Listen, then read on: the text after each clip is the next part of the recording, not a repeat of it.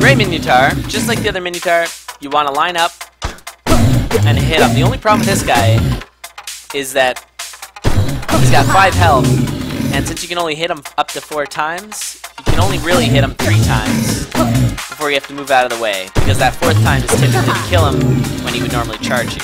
So let me see if I can show you here. 1, 2. So you just have to know how many beats you have left over before hitting him. So in this case, I'm gonna have 2, 1, 2, then I gotta move. You can hit him on his way by. So I'll show you a horizontal charge from him. Maybe. Okay, 1, 2, and then I have to follow him again, and then hit him with his final last hits. And that's it.